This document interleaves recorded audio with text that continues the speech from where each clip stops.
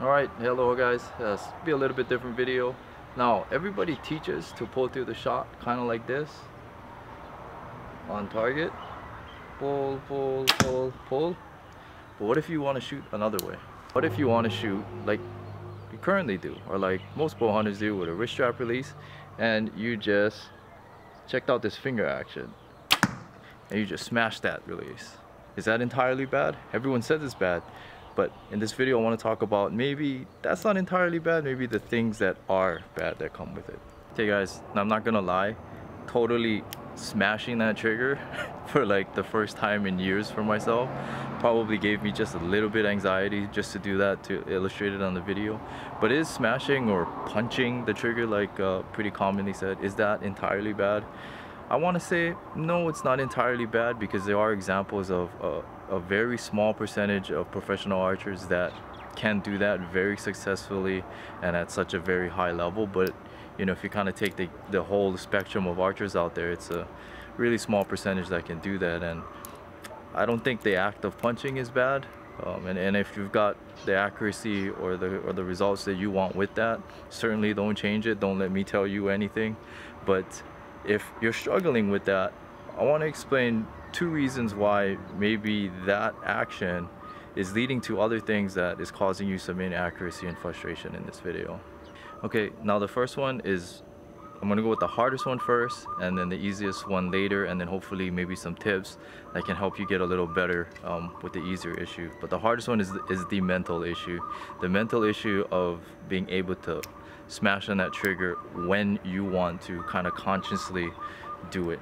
And for some people, like I explained earlier, for some pro archers it's super easy to do, but for a good majority of people it comes with sort of an anxiety that you know a shot is gonna come, you know something is about to happen, and it can create some anticipation issues. I would kind of liken this to, you ever had someone shooting a rifle, and before the gun fires they kind of anticipate the recoil or they flinch, and it's because they're kind of bracing themselves for that explosion or for that motion. They're anticipating it happening. And when you're in archery and you're under tension and you get an anticipation, well, the bow is pulling back on you, and if you ain't pulling back on that bow to hold it back steady, it can get pretty catastrophic. So you get the folks that they might do the pump fake or the jerk or everything before they smash that trigger. And it could be a physical loss of pressure or tension, but the other thing is it could be very mental, in that they're anticipating that bow going off and their body is just getting kind of lazy and not pulling anymore, wanting to be steady and still, where typically even for someone that punches a trigger successfully, they still need to hold that structure back, which I'll get into later, the physical aspect of it. But mentally, they kind of just get lazy mentally, not doing their thing and only kind of thinking about lining up the sights and then smashing that trigger. Sort of like they think it's like shooting a rifle, which you could be fairly accurate doing that archery. However, I would note that in a rifle, the stock, the barrel, the scope, all of that is in one contained unit. It's not moving relative to each other. The only thing that moves is you activating the trigger or you holding the rifle. But in the case of archery, your body drawing the bow back is part of the structure of the piece of equipment. So if your body isn't the same, say you're mentally getting lazy and you're doing things differently, you're focusing on kind of the wrong things, it's going to cause inaccuracies and it's going to cause misses downrange. So that's kind of the mental part. Is it may just be, I don't know how to explain it, a little too easy. Like the human mind wants to do things more efficiently and faster and take shortcuts.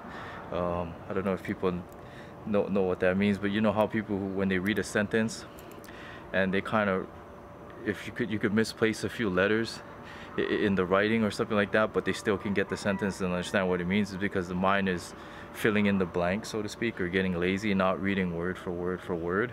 So mentally we're just getting more efficient, skipping steps. And the same thing happens when, say, triggering the shot is just so easy, right? Just smash it. You don't have to do anything else like maintain form or whatever, just do it. And that efficiency and that ease over time of doing it over and over can lead to some pretty bad mental habits. So that's the hard one to address, and it'll take a lot of time. But let me explain the easier one, which would be the physical aspect of it. All right, so let me explain the physical aspect of it. The physical aspect, I'm gonna draw the bow and try to explain it while I'm talking. So drawing back and coming to anchor, you can kind of see that how I explained in the mental aspect that your body, you are part of the bow. It's not contained all by itself. So if as an archer physically you can just smash on that trigger and get this arrow off efficiently, instead of have to think about constantly maintaining this pressure on the back of the bow, you're gonna get lazy and you're gonna begin to creep forward and relax, and people relax, and then you get that, right? You get this little jigamaroo because they're losing pressure, whether it's by mental relaxation, like they're just getting lax mentally, they're not in it, or whether their body is just not focusing on the right things of keeping tension in the back. And you know, I admit I see this a lot when I shoot 3D with people who punch triggers. That they'll typically start out, and this may be you, they'll typically start out the course very good, shooting great scores, 12 rings, 10s or whatever, and then as the day goes on, as they keep punching away, they begin to want to aim the bow better and not focus on maintaining their structure. So what happens is they'll aim better, smash that trigger, and they'll just miss by a little bit here and there, like that arrow won't be going right behind the pin, and you're like, they're kind of scratching their heads like, how come, you know? And so they aim a little better, and when they aim a little better, sometimes they even lose more tension in the shot, and then you may see the dreaded, you know, the jerk or whatever, where they go, oh wow, I wasn't holding the bow back. Now if you do that to a bow where, you know, say my holding weight at anchor is 14 pounds and I shoot it at 16 generally, say I just hold 15 on another one, 14, maybe I can even creep a little more, 13 pounds or something, before the cams want to roll forward. If you shoot inconsistently against that back wall, generally, unless, you know, most bows, no matter how well you aim it, as you get further, this will get greater, no matter how well you aim it, that arrow will go off, because you're not consistently holding it back with the same pressure and part of that structure. So the physical one, if you want to punch away, is the easiest one to fix, and that is to really, you know, as I explained, someone who went through the course and getting later, is to not get lax on holding that bow back. So what I mean by that is, when you're at full draw and you're aiming and you're aiming, always keep at least some part of your mind, or somewhere in your mind, you're going to maintain pressure on the back wall. And when you go to that trigger, you're going to keep pulling on that back wall, and then you can punch it if you want, right? That was hard for me to do. but main thing, you maintain that structure, because if that structure gets inconsistent or softer or harder or softer, depending on, you know, where you are in the course, or when you're hunting under pressure or whatever it is, it's going to cause inconsistencies and misses. Maybe not so much when you're really close, but as you step further out, 40 plus yards or something like that, you're going to typically get left and rights. Or when you decrease in that back pressure, you'll probably shoot out the top of the bow, like it'll shoot like that. Like I don't know, it's just my experience in having shot bows, it kind of weak, doing some weak shots like that. So reiterating again, just because I want to hone this in for somebody who's struggling with this, and it can definitely probably improve people who just want to, who still want to punch a trigger. You know, it's very, if you're punching away for a long time, it's very difficult to learn a pull through kind of shot with a silverback or a tension activated kind of release. And you know, maybe you got the results that you want out in the field or on the range, good enough, right? As long as you're having fun, just keep doing whatever you're doing. But this could just make you a little better if you experience that loss of tension. So I'll do it one more time. When you draw back and you anchor, the other thing too is don't take a whole lot of time to get on that target and go.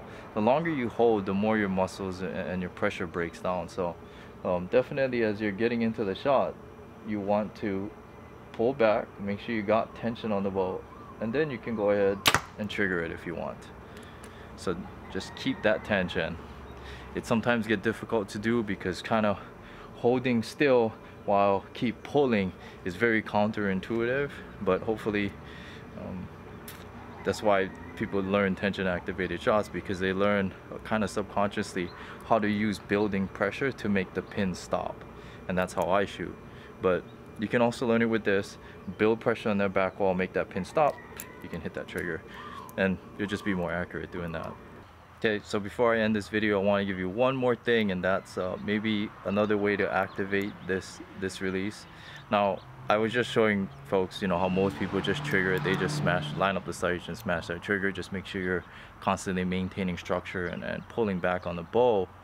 But if you can still shoot these releases with back tension, so to speak, or with building pressure, and it would have to be done generally with a trigger that's set a little heavier. A lot of people that like to smash on the trigger, they'll set it probably really light and just kind of tap it real fast and get it off quick, and that works for you, that works for you. But if you're somebody that wants to try maybe something a little different, or try to force yourself to maintain tension to fire an index finger release, what I would say is set it a little heavier. Now this is a Scott Silverhorn with the roller bearing. It's not a very great model for setting heavy. This is set as heavy as it can go, and it's still gonna be very too light for me to explain this. If I had to give a suggestion, maybe look at like some of the Carter releases that have more of a sear engagement than a roller sear like this, that you can set a bit heavier. But I don't have one of those. I sold those because I'll never go back to a wrist strap release. But for the purpose of this video, I'll try to demonstrate it here. So basically, if you would set a little heavier and really get your finger wrapped around it, hopefully it could show up, but you'd wrap it around at least within the first knuckle or the second knuckle of your finger. That would be between these two lines on your pointer finger. So I'm gonna try to make a shot like that. So here I am, and I'm wrapping it around. You can kind of see this, it's a little bit past my first knuckle on my finger, and make sure I don't miss the target here. But all I'm gonna do is just keep pulling till it fires. Now it was very light. I wasn't able to put a lot of pressure on it and then pull, which would have been ideal, but you know, hopefully that kind of explains the idea of what I'm trying to do here. Alright, so that's a video on some tips and tricks with using an index finger. So like I said at the beginning, if you're great with the results you're having punching away, then by all means punch away. Archery is supposed to be fun. Have fun with it.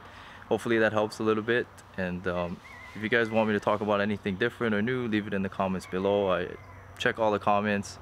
Hopefully I get enough comments that I can check them all at some point, but right now I check them all. So till I see you guys on the next one, hopefully that helps, and aloha guys. Bye bye.